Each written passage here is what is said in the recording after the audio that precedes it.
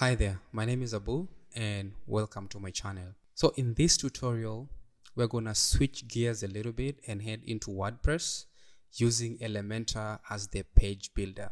So I got this question: if someone is using an icon list, there is no option or there is no way of having this arrow stay on the first line if you have two sentences. So how do you do that? What is the fix? Because you cannot design a website and have an arrow in the middle like this. This is not a good design. It doesn't look nice at all.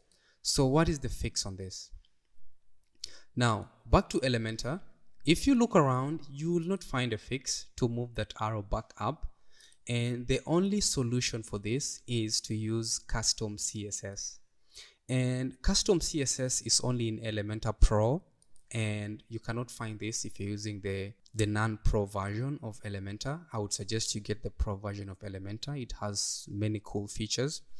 But if you cannot access, if you don't have custom CSS, you can still use your theme editor. If you customize your theme, you can still find CSS and you can target the icon list, which will also work. But I'll just stick to Elementor for this tutorial.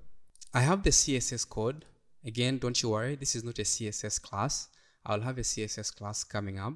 I'll just copy this back to my custom CSS. I'll paste it here. As soon as you paste it, you can notice the arrow is moved a little bit up, but it's still not in line with the first sentence. If you notice, it's still slightly higher than the first sentence, and still this does not look good at all. So we need to target the arrow and sort of pull it back down a little bit. And we have this other part of the CSS. Just copy this again and I'll paste it here. As soon as I paste it, you can clearly see we are getting somewhere, but still the arrow is a little bit below, I would say. It's not exactly in line.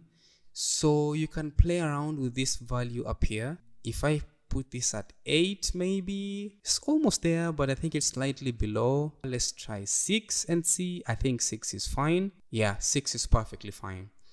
The arrow is almost in the middle, maybe not right in the middle. Could try 5 and see what 5 gives us. Okay, that's a little bit too high. Maybe 6.5.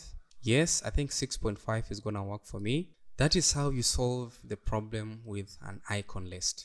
And this now looks perfect, looks professional, and I hope it helps you out in your next project. Stay hungry and stay foolish.